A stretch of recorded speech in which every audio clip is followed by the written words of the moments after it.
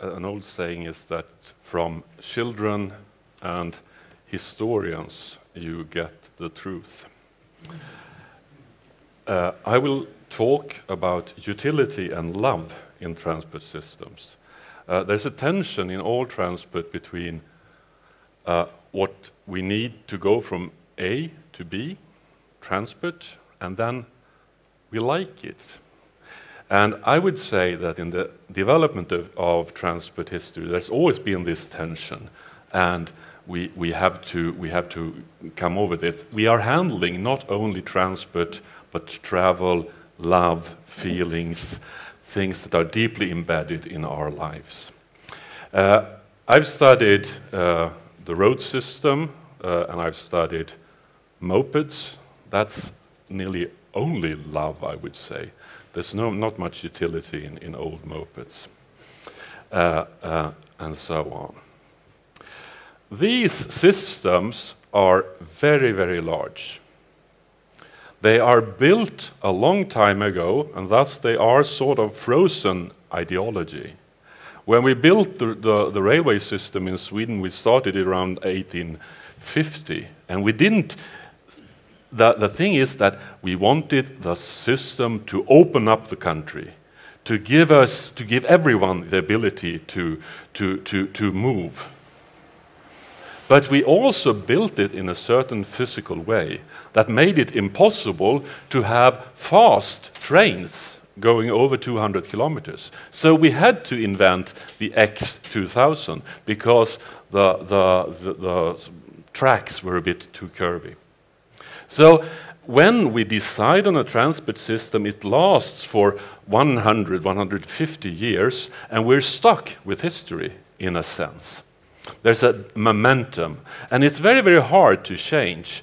We will hear about the traffic control system, about toll system in Stockholm later on, and this was very, very hard to get people's acceptance for paying for roads, for example. The Slussen issue gives many, many feelings in the debate and so on. Bromma, a picture of Bromma from 1936 when it opened. Actually, the second charter tourism travel was going to Las Palmas from this place in 1955. Errol Flynn was there at the same time having his vacation. And this made an explosion in air travel. So now we have over 2 million people, 2,200,000 traveling abroad every year. And we sort of have the feeling that we deserve it. We know that the carbon footprint is very high, but I worked so hard, so why can't I go to Thailand? It's sort of embedded in our lives. The history of all transport system is the story of better and more all the time. A better life, and a faster life. And you can see the helicopters for everybody, a vision in the 50s, where apparently in the future we would have the same family structure with the mother at home waving to the man leaving for job in his own helicopter. And we see that the commercial for Volvo and Saab, it really, in Sweden in the 1950s, the car ownership was a great movement of democracy. And everyone wanted a car.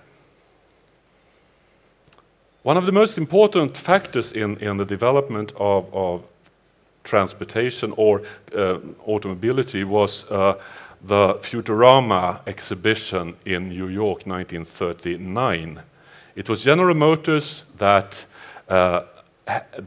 built it, and you went on a train like this, and you saw miniature buildings and cities and transport systems.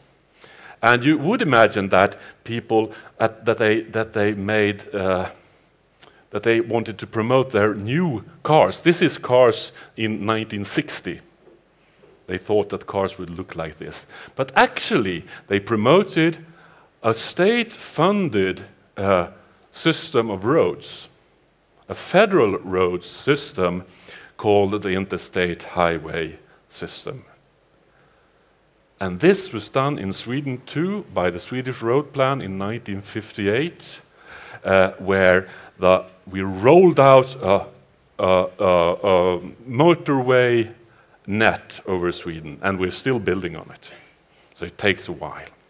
But the driving force behind it was this: vacation with a car.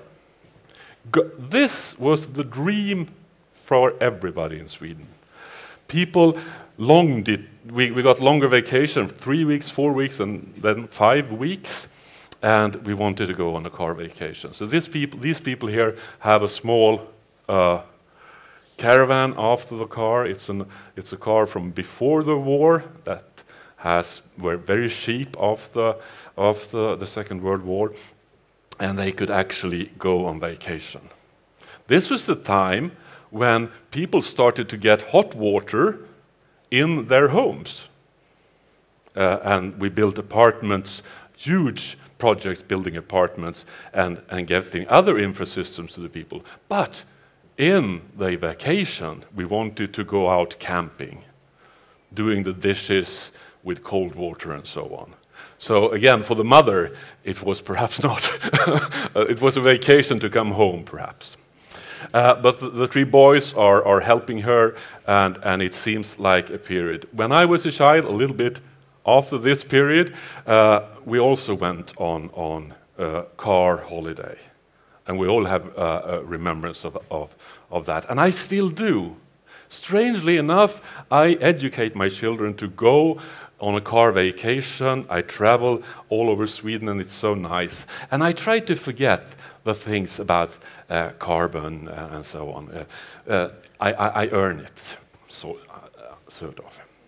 This also happened in Europe, all over Europe, and in the United States at the same time after the Second World War. The European road network was launched, and we're still building it, and it was a fantastic accomplishment done by Gunnar Myrdal, the Swedish former minister that headed European Commission of Europe, Economic Commission of Europe, and a standardization of all road traffic signs and so on, all over Europe, funded by the Marshall money, of course. So today, we are facing, I would say, an absolute need to rebuild our road transport system. And we have the utility, we know why we have to do it. And you will hear more about that. But can you really love an electric car? Can you really get the feeling of the transport system that you take your car and No, because it has no sound. It has no range. It has no speed. It has no joy. Even though it's very, very practical. I mean, an ordinary car stands still for most of the time. I think 95% of all the trips are below 50 kilometers, so an electric car is perfect. But we want to buy that little extra thing to be able to just, well, today I think perhaps I will go to Malmö. No, I won't do it, but I have the ability, I have the autonomy, I have the status.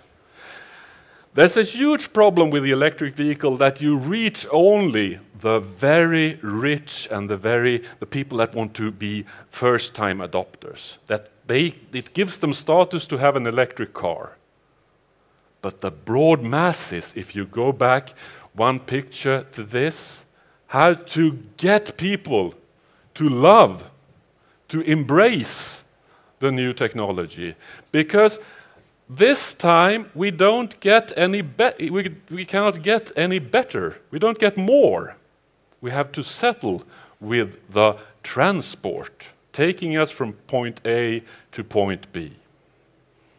The freedom that's associated with a private car, with the oil economy, we have to find a solution on that. How do we sell something that's not, if we're honest, not as good The history of transportation from 1903 in Sweden, when the first exhibition was held in Stockholm and the Royal Automobile Club was founded, until now. 2006 was the year when the Stern report really put the climate agenda, put the climate question on the agenda. And where's the joy to drive? And I think when we talk about transport, we really need to see that we are not dealing with rational people here. We're not dealing with consumer that buys transport. We are dealing with people deeply in love. And you know how rational you are when you're in love. Not at all. Thank you very much.